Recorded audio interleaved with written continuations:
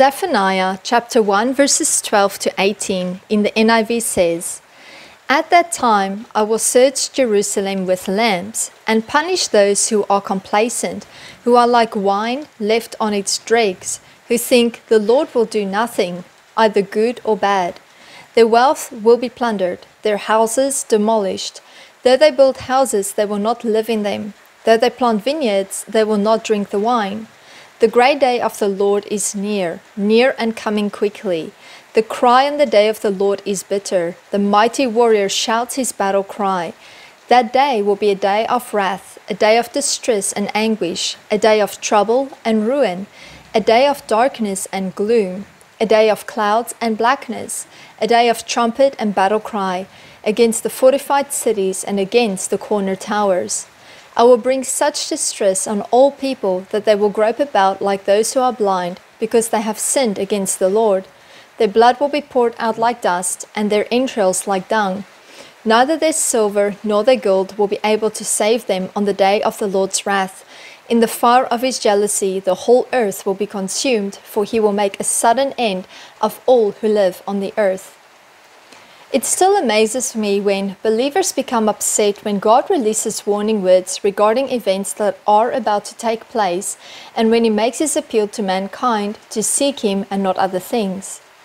It amazes me even more when believers still pull scriptures out of context as a means to give them permission to live their lives for themselves and their own desires rather than living for God.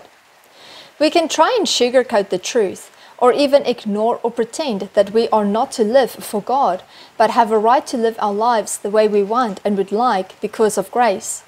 Many believers sadly have no fear of the Lord. They try and see how much they can get away with while still being able to make it to heaven. When I consider the price Jesus paid for us, his sacrifice, giving up everything to have us, his commitment, his loyalty and love towards us, his willingness to be tortured, mocked, rejected, crucified on our behalf, and yet many believers treat what he did for mankind as a light thing. They like to disregard the God of the Old Testament who displayed his righteousness and wrath upon mankind for their disobedience, and only focus on the gentle Jesus picture often portrayed in church. They're not willing to receive the truth when it is uncomfortable, inconvenient, or convicting. They're like those who don't want to hear the truth, but rather want to raise up false prophets who would tell them what they would want to hear. The God of the New Testament is the same God of the Old Testament. God displays different parts of his character, his righteousness, justice, grace, wrath and love, mercy, forgiveness, anger towards sin in both. Jesus said he came to fulfill the law, not to abolish it. He didn't all of a sudden change his nature in the Old Testament to a completely different nature in the New Testament.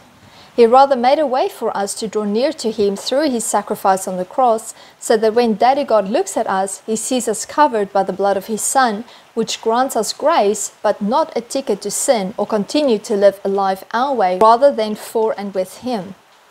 So whether believers like the truth or not, Jesus is coming back as a warrior for his bride. We have his grace to help us turn from sin and to become more like him, but he still is against sin, rebellion, and idolatry. If you have been one who thinks you can do just what you want without consequences and trying to see how much you can be in the world and make it to heaven by the skin of your teeth, know that God is not messing around. Do not treat as a light thing what Jesus did for you. He did it all that you could be united with him and have life to the full in him, as he is life.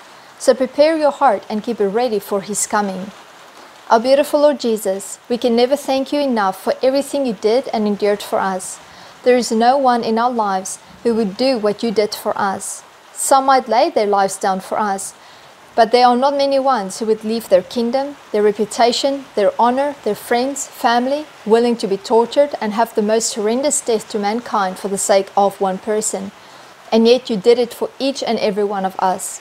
Forgive us, Lord, for the times we have treated your commitment, loyalty, love, faithfulness, and sacrifice for us as a light thing. Help us to not lose sight of eternity, but to keep it all in full view. In Jesus' name we pray. Amen.